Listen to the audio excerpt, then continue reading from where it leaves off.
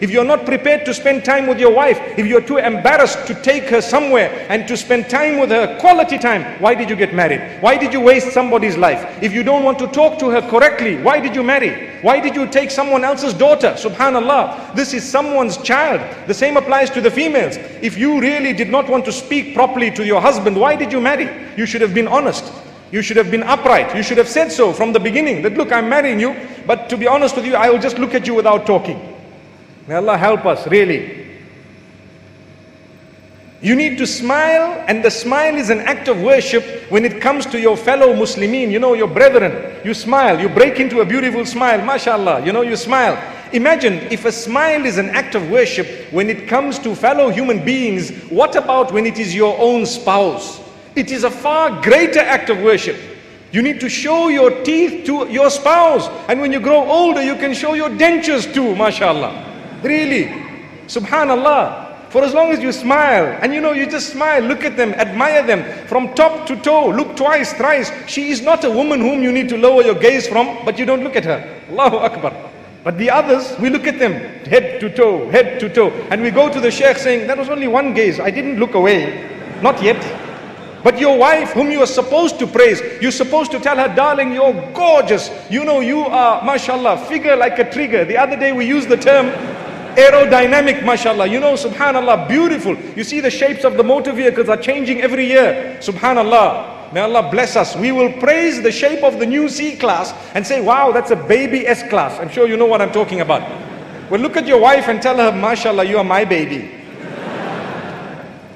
It's an act of worship. If you are not going to say these beautiful words, your knot is probably going to break. To be honest with you, that knot would be so loose that you can't even say a good word.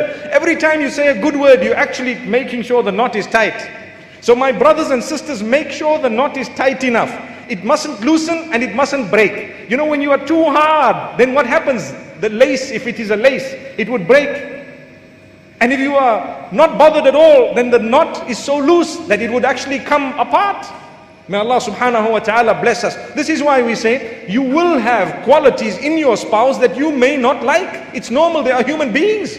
Human beings, work on them. Do not just want out in 2 days, 5 days, 1 month. You might have a small irritation.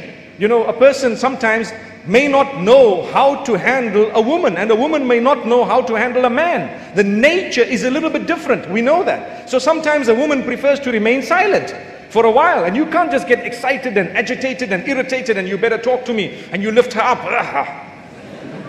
What are you doing? You're tightening that knot so much it's about to break, and it will break. By the time you put her down, there's no knot left.